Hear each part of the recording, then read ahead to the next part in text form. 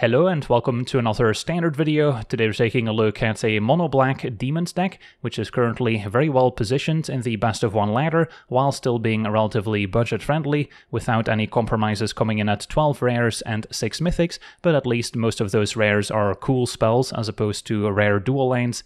And one of the build-around cards in the deck is the new Unholy Annex / Ritual Chamber. One of these room cards can play either half of the enchantment first. With the Annex we get a 3-mana enchantment saying at the beginning of our end step we draw a card, but we lose 2 life unless we control a demon, in which case we gain 2 life and the opponent loses 2 life. So we would love to have some demons in play, and that's where a Ritual Chamber will come in handy for 5 mana, making a 6/6 flying demon token.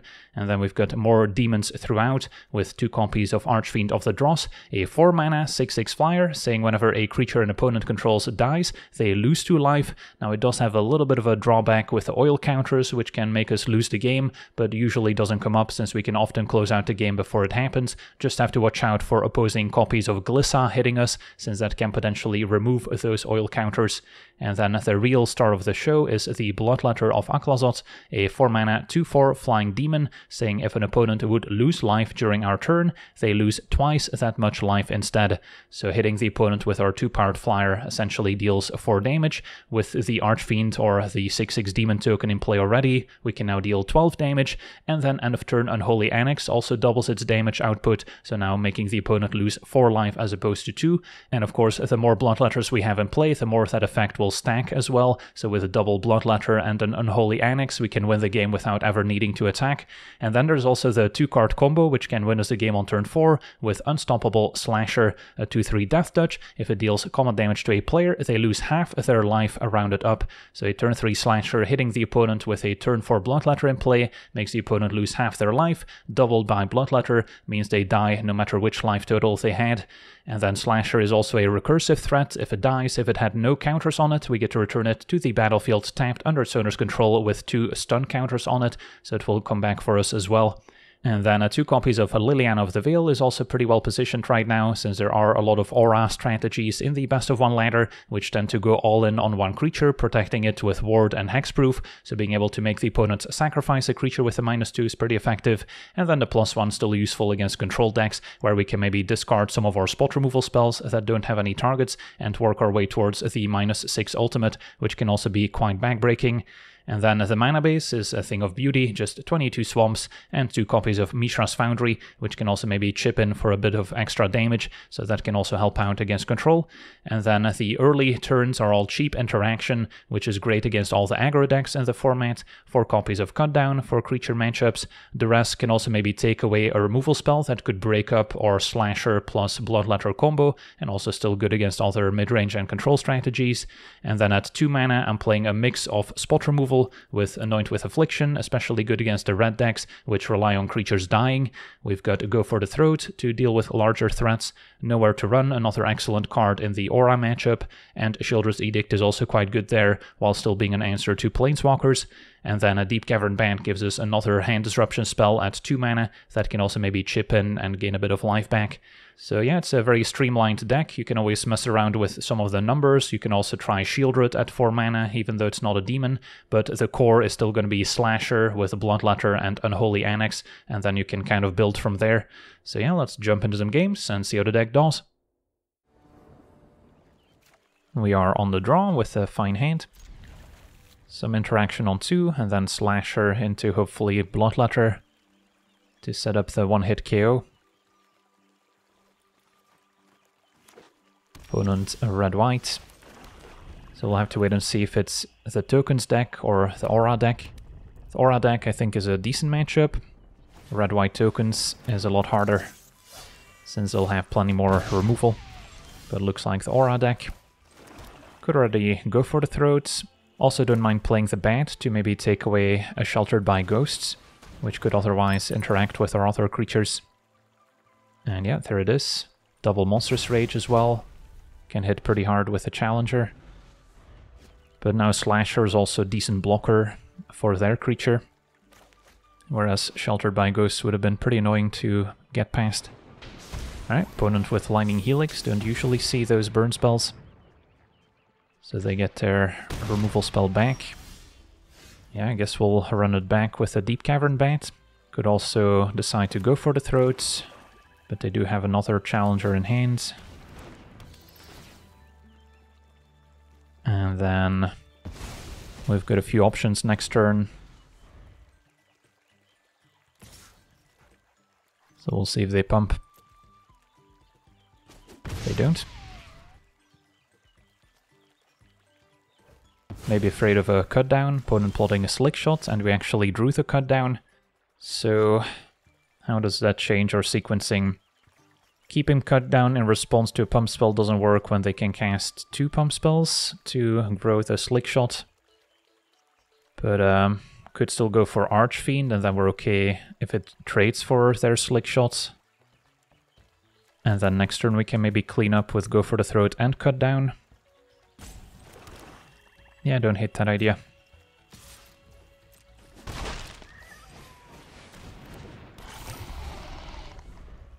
Another play would be to just go for Slasher, cut down Challenger right away, and then they need to leave a blocker back for Slasher, otherwise Bloodletter wins the game. But then we're more vulnerable to Slickshot just killing us out of nowhere. So they'll pump Challenger, find a land, and then they can pump Slickshot to trade, but then our opponent's going to be out of resources, and we're still at a reasonable life total.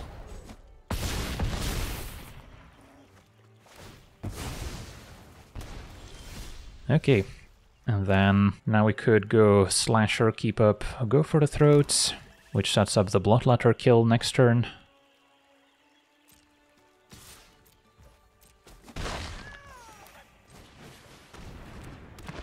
Could also be safer to just remove Challenger right now, so they can top deck a protection spell and get me in trouble that way.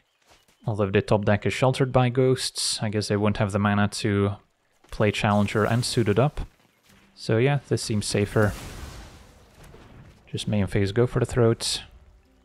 And then they basically have to chum block. Village away to enable Valiant.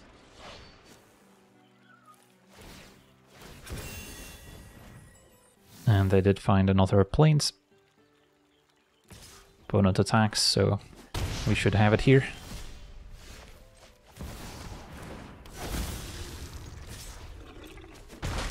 Sweet. Awesome, on to the next one. Okay, we're on the play. We've got a keepable hand. Duress into Nowhere to Run, and then Annex to draw. Facing some sort of Grixis control deck. Bitter Union could also point towards kind of a Reanimator combo deck. None of these really stop my demon plan. Furnace, Steaming Sauna can eventually draw a lot of cards and could maybe deal the most damage, so I'll take that. But of course, Fires of Victory also very similar. So probably wouldn't be needing my spot removal, but Annex is going to be one of our better cards. Opponent discarding another Bitter Union.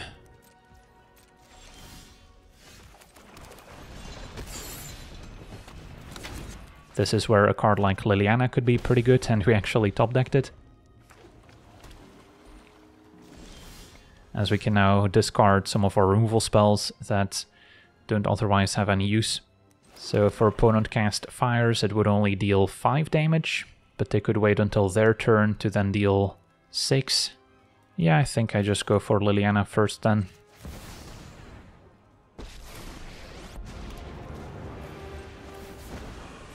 Happy to help, but Reduce number of cards in hand, so their Fires is less likely to take out the Archfiend. And Torture Tower discarded. And then Fires goes for Liliana, that's fine. this isn't how things were supposed to go. Don't mind losing a bit of life to draw here. And then as long as one of our demons sticks around, it can deal a lot of damage. Another Bitter Union, that's the 4th copy, I believe. Still discarding a land. Cavern implies that there are some creatures in there. Might be playing with Overlords, that would also make sense. for now. Could also unlock the Ritual Chamber. A little bit weaker in the face of like a bound spell or some other specific removal, but it's more mana efficient than playing a 4-drop. And yep, into the Floodmaw, exactly what we were hoping to avoid. But that's alright, we've got more demons coming up. Ill-timed Explosion also could have been effective. Pretty good with the rooms, which count both halves as the combined mana value. So once again could start running out a demon, or we could keep plussing Liliana to make some of their removal less effective. But I guess next turn I can go demon plus Liliana, which is more mana efficient. So I'll go with Archfiend. Less likely to die to their burn spells as well. And then we actually start gaining life with Annex. I see, Hidatsugu and Kairi. I think we want to destroy that in response to the trigger, so they don't get a chance to stack something powerful on top, which they might already have in hand.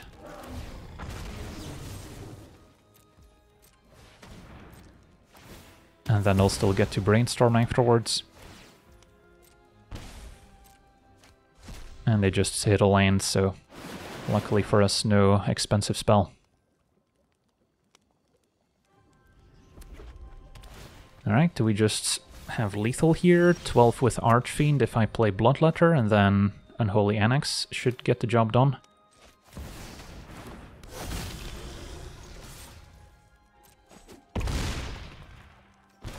And Liliana can plus while we're here, in case the math doesn't work out. But yeah, end of turn, lose 2 life, also doubled by Bloodletter, and there we have it. On to the next one.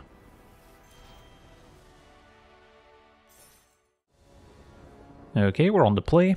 This hand's pretty good against aggro specifically, with cheap removal into a large flying blocker.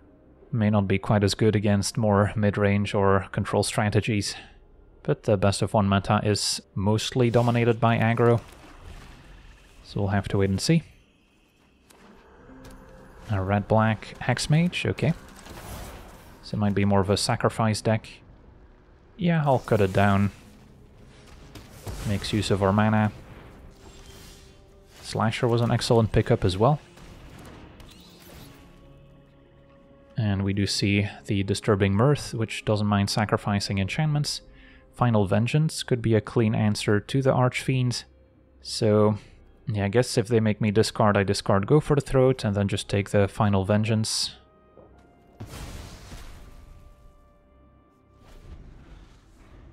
And then we can still keep our Slasher alive.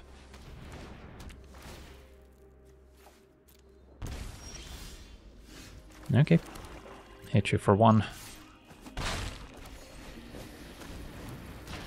And our opponent already needs to potentially respect a turn 4 Bloodletter, so we'll see how they plan around it.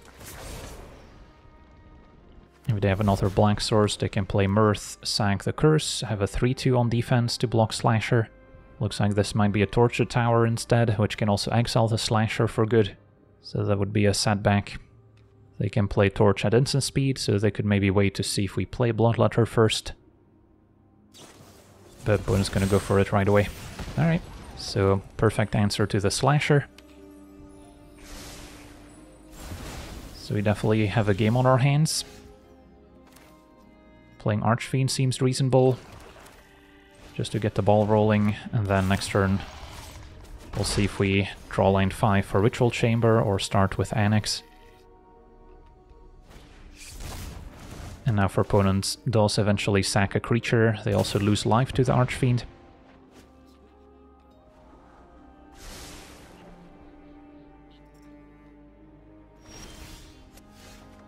Alright, we'll go with the 6/6 Demon. Maximum pressure. Opponents struggling to hit their land drops, so even if they have removal, they may not be able to cast all of them. Although there's still the bat with that final Vengeance underneath that they can get back, but our opponent goes straight for the Archfiend. Gets to Manifest Dread. Yeah, I'm kind of surprised they didn't answer the bat first. Maybe they have more removal in hand, which would explain it.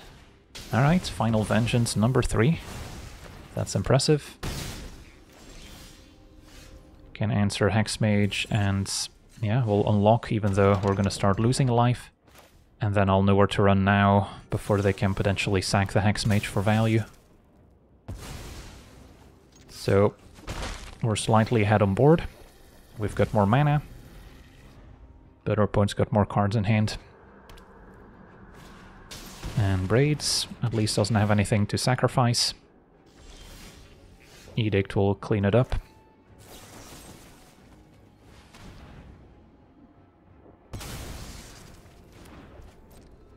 And at least the Deep Cavern Bat is making up for the life loss a little bit. Percussionist we don't mind exiling. Yeah, they could have some instant speed sacrifice for Percussionist, but not super likely, so don't mind going for it here. And then the rest is a draw. Could cast it now. Possible our opponent has another Disturbing Mirth in hand and just didn't have anything to sacrifice. Or I could wait for them to maybe remove the bat and then we can snipe the Vengeance. I think I'll be patient. And then now we can maybe clear a path for the Slasher. And a Bloodletter, perfect.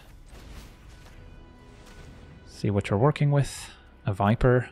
They're 1 mana away from casting. And then I can play the Slasher, which next turn would be lethal. Or I can play Bloodletter, which actually is lethal right now with the Annex plus the attack from the bat. Awesome. On to the next one.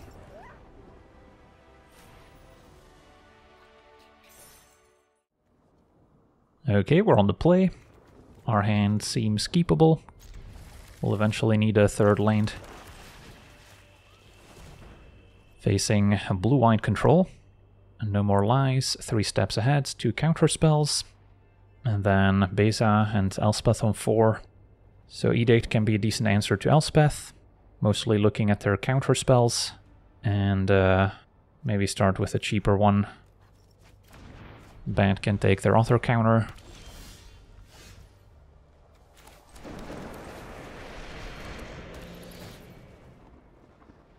Or do we care more about Beza? Because Beza is pretty good against our Slasher as well, making lots of chump blockers, whereas 3 steps ahead is going to be a little awkward for them to keep up. And then Elspeth we can answer more easily than Beza.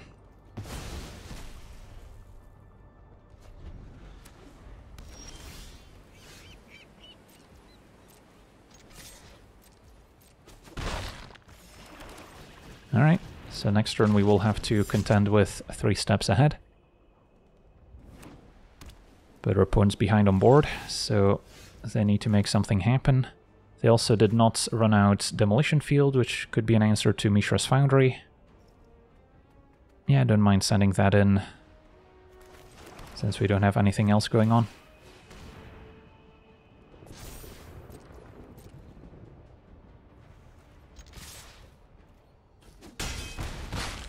One card that can be very effective here is Elspeth's Smite, exiling the Slasher, but they didn't seem to have it. Already down to 7. And now Archangel Elspeth makes a token. We can essentially clear both.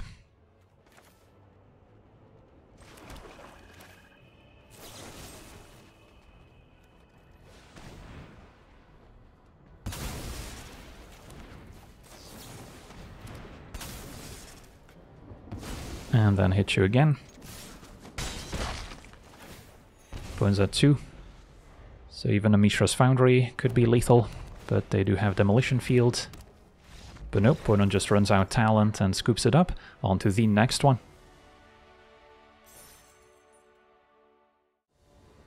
Okay, we're on the play. Missing a land 3, but yeah, as soon as we find it, this hand's pretty decent. prefer playing against a creature-heavy deck. And we got our wish. Might be a sacrifice deck. So we'll play the bat to have a look. And yeah, we see lots of random sacrifice fodder, nowhere to run their only removal, and then offering to draw. So it's between nowhere to run and offering, probably just take their only removal spell, so the bat can stick around.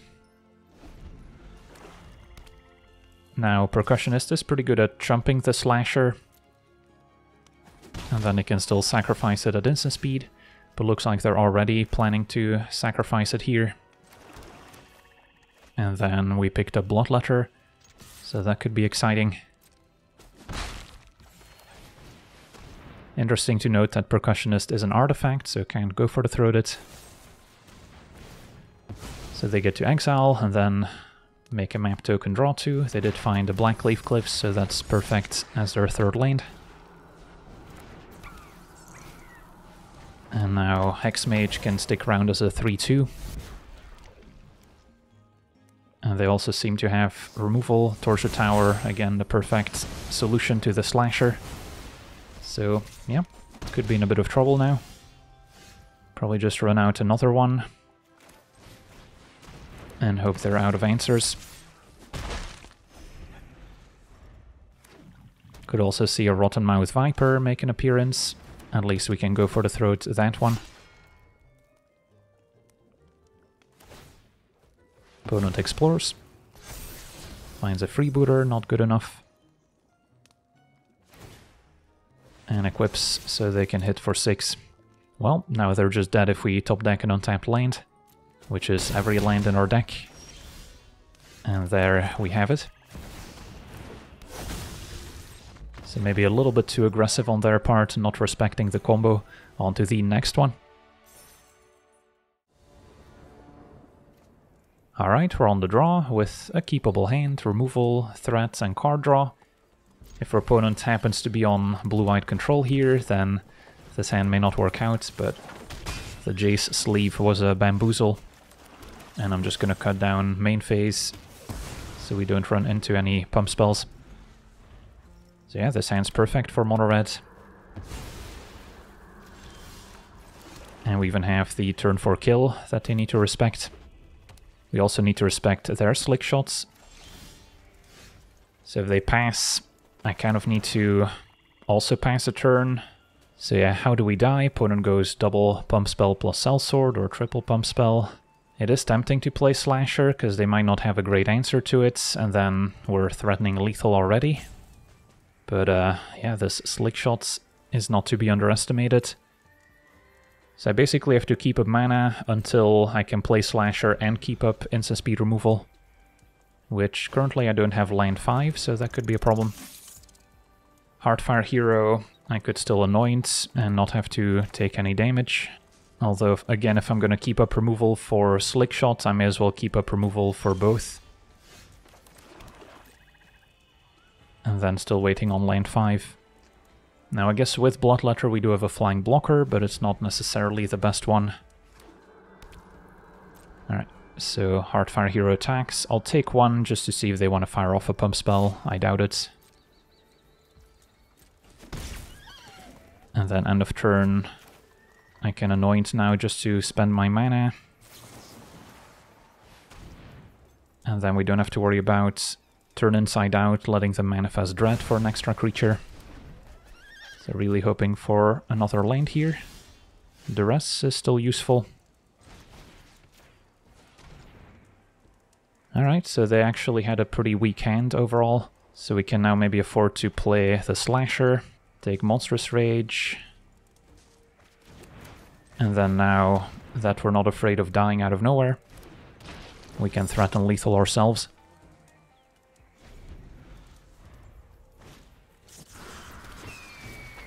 Their opponent's gonna run out their creatures. Might of the Meek, trigger Valiant. Finds Monstrous Rage. And let's see if they stay back to block. They don't. So yeah, if they don't have a 1 mana blocker, they're just dead. And it's tempting to cast a Monstrous Rage. And yeah, there we have it. So we're at 5. And our opponent's going to be at 0. So yeah, I think we had to respect our opponent having the combo kill potential, although had we just slammed down Slasher on 3, we might have been able to win it even sooner. So yeah, we're speedrunning through the ranks with this mono-black Demons deck. Seems very well positioned in the current meta if you're facing a lot of red aggro decks and red-white aura strategies, which are pretty weak to a lot of cheap interaction followed by a quick win condition, which is exactly what this Demon deck offers. But at the same time, we still have game in mid-range and control matchups, thanks to the Annex drawing us extra cards, or Planeswalker and discard effects potentially clearing a path for the combo as well. So those matchups are still winnable, but if we can choose our matchups, we're probably gonna pick all these aggro decks instead. So yeah, that's gonna do it for today's gameplay. Wanna thank you for watching, hope you enjoyed, and as always, have a nice day.